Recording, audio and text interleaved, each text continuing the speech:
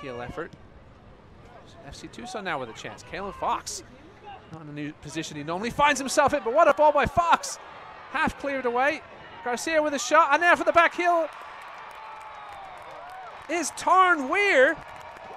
And FC Tucson, out of nowhere, have a 1-0 lead here with 6 minutes to go in the first half.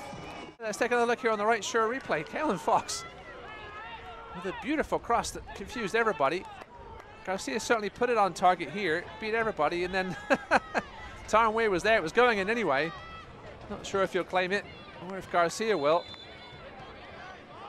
I don't think John Perlman will mind though. Loose ball, Garcia just the first to react to it. Talboys fell over. And then he's onside.